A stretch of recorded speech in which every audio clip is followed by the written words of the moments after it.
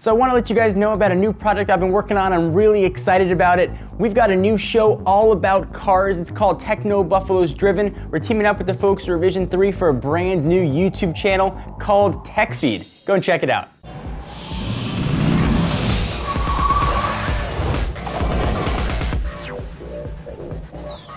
My name is John Rettinger. I'm probably best known from TechnoBuffalo. It's a site that I created that focuses on the entire world of technology, from cell phones to laptops and everything in between.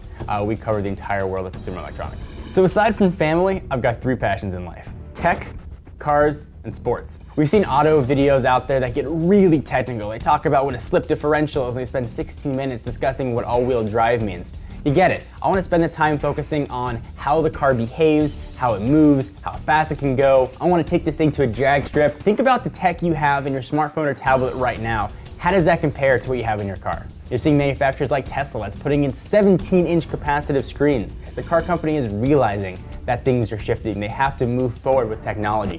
If you want to just hop in a car, have a cup of coffee, close your eyes, take a nap, wake up at your destination, chances are we're gonna be there in a few years. If you're looking for a comfortable ride, is that gonna be the thing that's most important to you? Looking for a car that's fast, is 0 to 60 important to you? Is stopping time important to you? Is safety important to you? So those are the kind of things that I look at when I evaluate a car. Speaking of which, let's go check out the new RS5. This is the extremely rare Audi RS5. The RS5 packs a huge amount of punch under its 4.2-liter naturally aspirated engine. So when I lifted the hood of the RS5, I almost expected a symphony to start erupting. This is a gorgeous engine. It looks like it would be at home nestled under a Ferrari hood. So we've got, of course, 8 cylinders. Go ahead and count them right up, 4 on each side, putting out 450 horsepower and 317 foot-pounds of torque. Redline's at about 8,500 RPM, so you're gonna get maximum torque out of each gear. So it's running Audi's Quattro system, that's all-wheel drive, but instead of putting all power to all 4 wheels evenly, as you come around a turn, what it's going to do is going to put more torque on the outside tires. So it should essentially feel like these tires are made of glue. So from a styling standpoint, this car is very typical Audi, and there's some cool things that have been done here. If we come on down to the tires, this is the optional titanium package. It's going to give you 20-inch rims. Standard is going to be 19-inch tires. So continue along the side of the car. You've got real big flares in the back. This has been completely redesigned from the oval gas filter, and of course, premium gas in this guy. This is a retractable spoiler. It's going to pop up on its own when you hit 75 miles per hour, and it's going to pop back down when you hit 45. The only thing I want to do is drive the RS5. I got the key in my pocket. Let's go ahead and give it a whirl. So inside of the car, what's putting that 450 horsepower to the wheels? It's this guy right here. This is a 7-speed dual clutch automatic. We don't have a typical e-brake, we've got an electronic parking brake, so you're gonna have to find other ways to have some fun. So this has been our very first drive, first impressions as I step on it.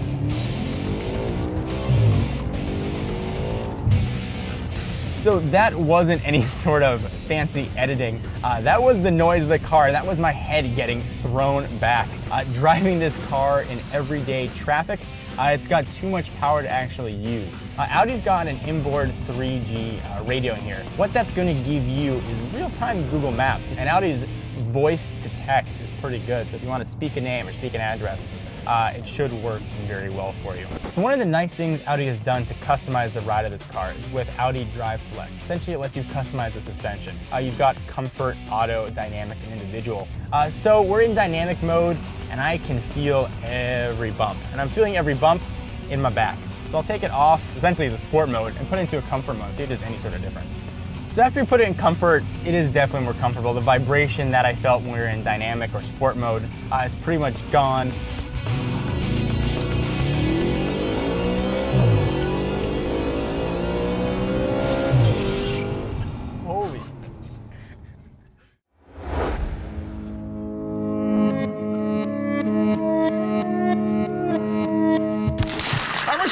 Welcome to Rated R! Hey, what's up, guys? General's Best here. It's your weekly dose of techno-lust. It is. We're gonna cover everything from the world of technology. We're gonna talk about air cooling versus water cooling. How to not lock yourself out of your own workstation. The primary use for these guys is ISR, intelligence, surveillance, reconnaissance. And can Best Buy really calibrate your HD TV? Let's go ahead and get started.